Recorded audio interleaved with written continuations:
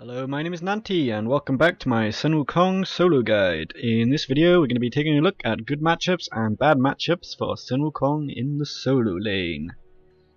Now, let's start with the assassins. Assassins aren't being highly picked in the solo lane currently. It's just how the meta is, really. Since the bluestone changes, you know, certain gods have become more powerful and they can sort of outpoke the assassins.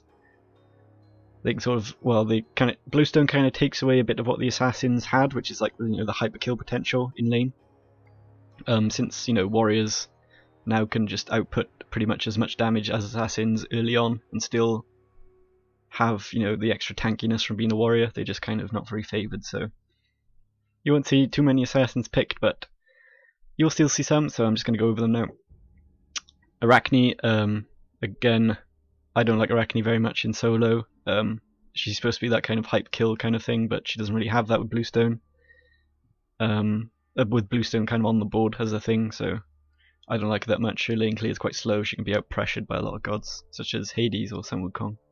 Bakasura, same thing really. Warriors can just kind of out-damage him now, since they have Bluestone. His lane clear isn't that good. He doesn't have super high kill potential at level 5 like he used to, so it's hard for him to snowball in the lane. So once again, if you can get him to the late game and I'm just roam around like as an assassin killing people and picking up kills, then it's fine, but it's hard to make work. Bastet, kind of a cheese laner. You pick her in solo lane just to split push. She doesn't really, you know, have any sustain in the lane or anything that means, you know, that makes her a good solo laner. She's just there because high kill potential and good split push ability. So yeah, Wukong again can just, he's got Bluestone, he can out damage her, you know, you'll have a ton of health pots, so you can just sustain through her poke fairly easily. And if she ultimates you, then you can just ultimate the guy out of it, so it's not a difficult thing to do. And obviously if you buy then teleport during the game, she can't split push. You can just stay in your lane, stop any split pushing, and then teleport over to team fights when you need to. Fenrir can still be, you know, quite scary. Bluestone is good for Fenrir because he procs off his jump and is brutalized, so he gets a hell of a lot of extra damage. You just need to be careful when you're in the lane with him. Try and force him to choose between jumping on you or jumping on the minions. So when he hits an enemy god, he gets a reduced cooldown on his jump, so he's going to be he's looking to hit you basically with his jump. So just try and stay away from the lane. Try and just use your cudgel to kind of poke the lane from a distance, from the side of the wave, you know, that kind of thing. Try not to just stand in the middle of the wave to allow him to easily jump on top of you. You'll find you get into these weird kind of standoffs when you're up against a Fenrir, where you kind of both just kind of stay away from the lane because neither one wants to get in the middle of the lane to allow the other person to damage them and their abilities, damage them and the minions with their abilities. So it's kind of a weird lane, but I think you'll have like the advantage in it definitely. If the Fenrir is going for the late game kind of auto attacky build, then feel free to just kind of put a bit more pressure on because he's going to have a lot less damage early on. So yeah, you could just kind of out pressure them then. So you just need to look at their build, check if he buys a short bow at the start. You can be like, oh okay, I can put a hell of a lot of pressure on this Fenrir. If he's just got, you know, Bluestone, boots and a load of pots, then you have to be a bit more careful. You don't want to allow a Fenrir to snowball, especially if he's gone red pot. Fenrirs often go red pot at the start, so if you see he has a red pot, just, you know, back off a bit. He's invested 450 gold, so he's looking to get a kill to make that investment worth it. So you just need to basically, you know, cede a little bit of lane pressure, allow some minions into the tower. It doesn't matter too much, you know. Fenrir's already a 450 gold down. As long as you don't die to him, then you should be fine. Worth noting that Fenrir's brutalized does follow you through your bird form, so you need to be a little bit careful about that. You can't just fly away from Fenrir. If you can brutalize on you, he'll just chase you. So something else to be wary of. Okay, what other ones do we get in the solo lane? Kali has sort of seen a little bit of play. It's not a bit greedy. It's very greedy to put a Kali in solo lane. You know, the idea is that Kali's a late game god, so just kind of put her in there and have a farm, but she can just get out pressured so easily that it's it's risky, you know.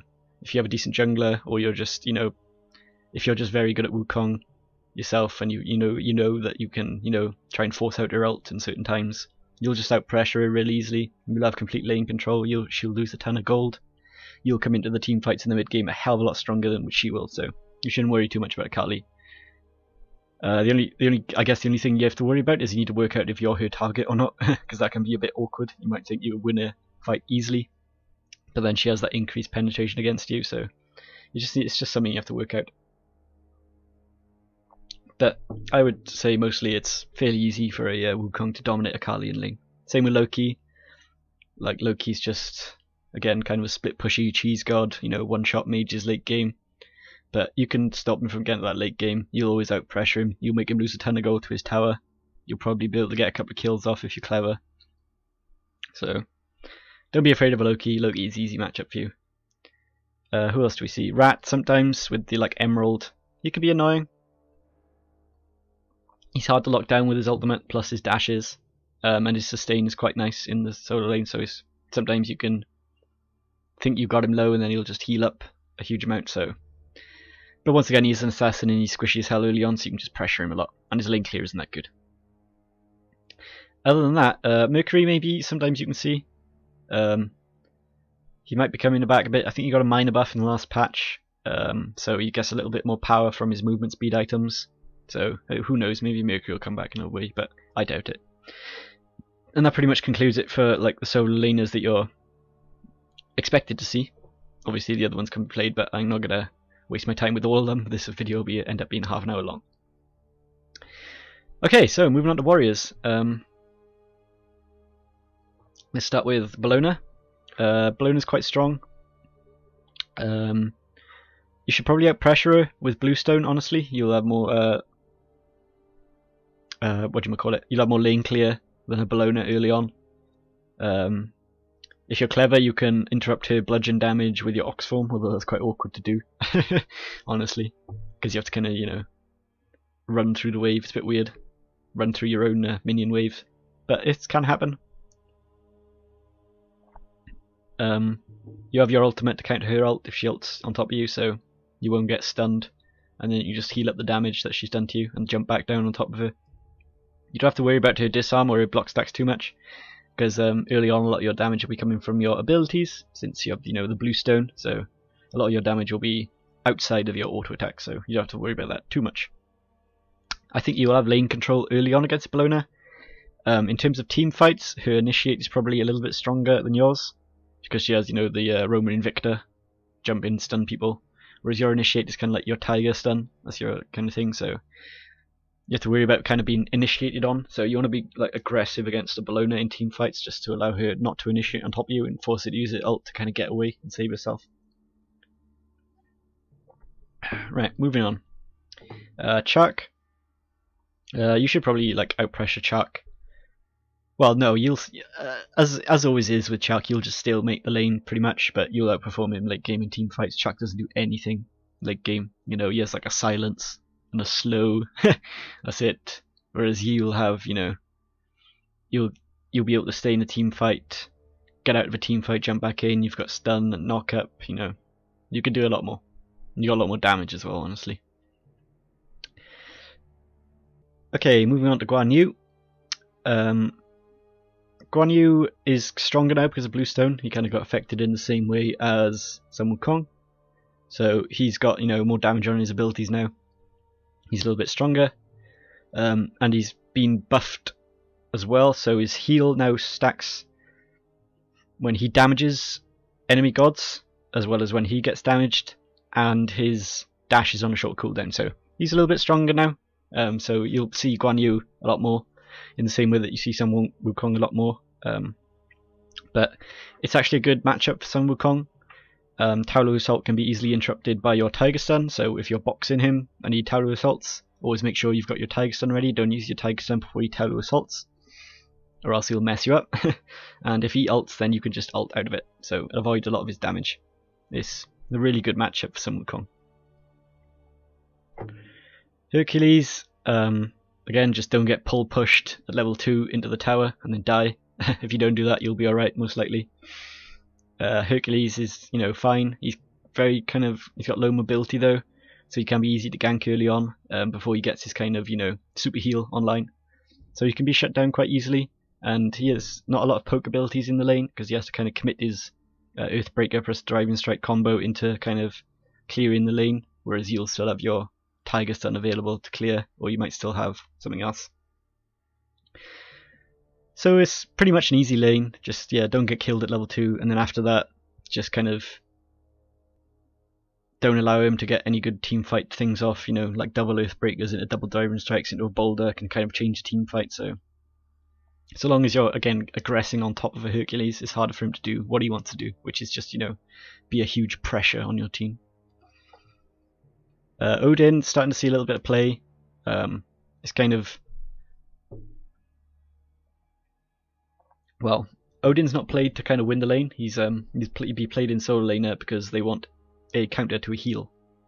So if they have something like a Hel or a Ra or an Aphrodite somewhere, then you pick Odin to stop that. So he's not really looking to like win lane. He's just looking to be there, you know, bird bomb, clear the wave, just keep doing that until late game, and then just use his ultimate to shut down the healers so your team can win, pretty much. So yeah, it's not much to say about it really. Just be wary of bird bomb. It does do a hell of a lot of damage early on. Try not to get hit by it if possible. So be careful when you're standing in the lane. You know, just it's kind of sometimes wise just to give a bit of leeway to Odin just so he doesn't mess you up.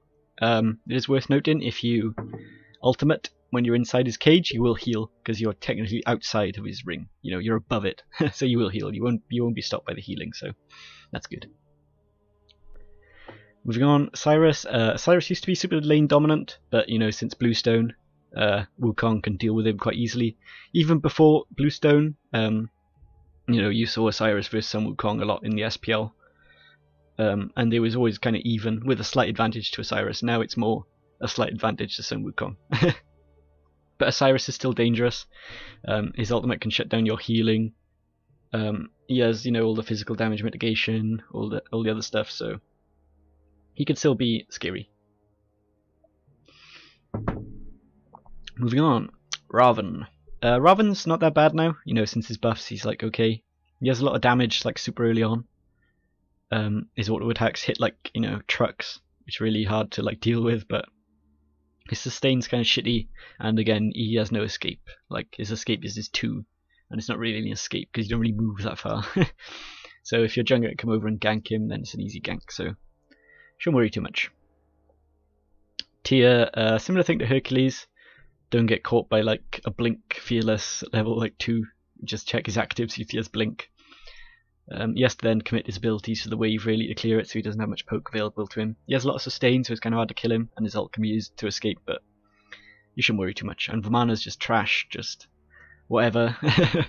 you might be able to kill him if he's a bad player, but late game he is not really going to do anything. He can't really hyper carry like he used to. He has to get Fatalis for his ult to be useful, and that just sacrifices so much of his damage that it's hardly worth it, so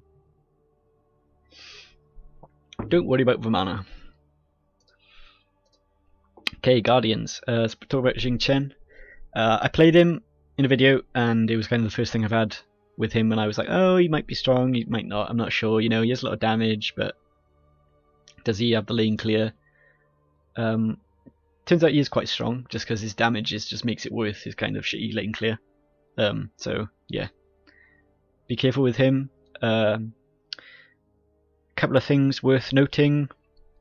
His ult has a delay, so the animation will go off before you get caught. So you have a split second where you can ultimate when you see him ultimate, and then you won't get caught in it, and you'll just be CC immune. So I've played as Sun Wukong against Jing Chen a couple of times, and I've learned that. So that's something to keep an eye on if you ever come up with Jing Chen. Just watch out for when he's ulting. You will have a small opportunity to ult yourself. Other things though, you should just out clear him really, out damage him, pressure him really early on. It should be fine. He is getting buffed, I think, or like his 1 is supposed to activate the dot on minions as well, but currently it doesn't. It only does it on gods, and it is supposed to activate on minions, so you'll be a little bit stronger. So his lane clear is going to get better. But as Wukong, you should still out clear him. Moving on, Kabrakan, still kind of scary. It's hard for him to burst down a Wukong though because of his ultimate plus his bird form, so that's fine. Hades, you can kind of kill Hades now. It's like that's the funny thing. You almost have as much like lane clear, lane dominance as a Hades with the blue stone. So yeah, Hades isn't as scary as he used to be. Who else you see? Sobek occasionally. Again, Sobek's kind of picks in a similar way to Odin as kind of an anti-healer thing. So he's not too worried about winning the lane or dominating the lane or 1v1ing you. He's just going to be trying to farm. But you can pressure him because you love a lot more wave clear than he will, so you can put out a lot of damage, force him back to base a lot. Ymir, again, you should have more damage, just need to be careful. You can ult out of his ultimate, so that's useful. Mages. So we're starting to see more mages in the solo lane, like the healers, Aphrodite, Chang'e, Hel, Ra. It's fine for Wukong because of Bluestone. You can just out pressure them super hard. He's got so much kill potential against the mage. It's unreal. You can kill mages so quickly, you know, pre-5. Especially something like Hel. Like classically, Hel is supposed to be seen as like a good counter to Wukong because, you know, you cudgel the wave and then she just heals it up, and it's like, oh well, how do I clear the wave now? But honestly, when I've gone into it, I've just been like, okay, I'm just going to go red pot and then kill her. And she has just so low base health, you just walk into the lane, she's like, oh, I'm going to heal the wave, and I'm like, I don't care, I'm going to kill you, and now you're dead. So that's my advice going against Hel, just be super aggressive. If you want to, you can start mids, run to the blue, and then kill her at her blue, even before she gets to the wave. Stop her getting her blue buff, which is always nice. So I don't think Hel's that good against a Wukong. Like, just kill her. Just go red pot and kill her. Other gods, Nuwa, kind of a similar thing. Just kill her. All these gods. Isis is a bit like weird. If you see her, she has a lot of lane clear. So sometimes it's going to be hard to aggress into an Isis. She also has the silence plus the stun to stop aggression from your 72 transformations. So that can be annoying. You just have to worry about, you know, outperforming her late game in team fights. If you're going to aggress onto her during a team fight when she's not focused on you, you'll probably be able to kill her quite quickly, so just keep that in mind. That's kind of the thing with all mages. If their attention isn't focused like on you, then you can kill them very quickly. So that's like a broad statement for all of these. Wukong, you're probably not going to see in solo lane that much anymore, since like you need the low cooldown on Wild Storm because it was pretty much your only lane clear, and without it you're probably just going to get out pressured so hard. So yeah, I don't expect to see Wukong very much in solo anymore. And hunters, you'll probably mess up quite hard. Some of the hunters will go for the bluestone as well, such as Ul, you'll see sometimes, Medusa, Ho Yi. But you don't really have to worry about it too much, you can just pretty much just kill them. It's kind of greedy putting a hunter in solo lane, honestly, without any like support. So just, you know, try and keep the pressure on early. You know, you'll have loads of health pots, they probably won't have any health pots because they're going for like rushing into a death toll or whatever, or into transcendence. So yeah, just put the pressure on. Hopefully your jungler is not incompetent and will come over and be like, ah, there's a juicy hunter here I can kill with no support to keep him safe. So yeah, don't worry about that. And I think that pretty much concludes it. Again, Freya comes in under the same category as hunters. Like, don't worry about it. Just, you know, your jungler come over, you can kill her, whatever. Easy enough. I will talk about junglers. I think I'll talk about junglers that you can come up against, which might be bad matchup for you, since they do have like quite a big influence on your lane. So I talked about Fenrir can like brutalize and follow your bird form, so that can be bad if he's a jungler and he's ganking you. But you can like ultimate to get away from his ultimate, so that can be good. Well, the junglers will be annoying. Circuit will shut down your healing in your ultimate, so you're not going to get any healing, which is pretty annoying.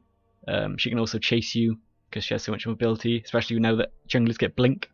She can like blink on you, taunt you, you know, do a full combo, and then even if you kind of ult and leap away, she can leap on top of you again, so that could be annoying. I think they're the most annoying ones. Thanatos can silence you out of your bird form with his scythe, which can be annoying. In the same way Thor can oh, what's it called? What's his 2 called? Tectonic Rift. You can stun you out of your bird form, so That could be something to be scary of. With these two, probably like ward near the fire giant pit, because they'll often ult from there to like land on top of you. So be careful of that. Just put a ward in the fire giant pit and you'll probably be able to see him coming. Hunbat's similar thing to Jing Chen. His ult has like a slight animation before the like the fear goes off, so you can ult preemptively if you're quick enough. So you don't have to worry about that too much. I think that pretty much concludes all the bad junglers you can come up against. Bastet's fine, you can just like fly away as a bird if she cats you, and you're slow immune in the bird form, so they won't be able to keep up with you. And that pretty much concludes it. Okay, well, there we go. Thank you for watching. That has been good matchups and bad matchups, as well as a little bit about junglers that you might come up against in the solo lane. Next video is going to be part 4, and I'm going to be taking you through a gameplay video of me playing Sun Wukong in the solo lane. So that should be fun. And that concludes this video. I hope you've enjoyed. I've been Nanti, this has been Smite, and I will see you all next time. Goodbye.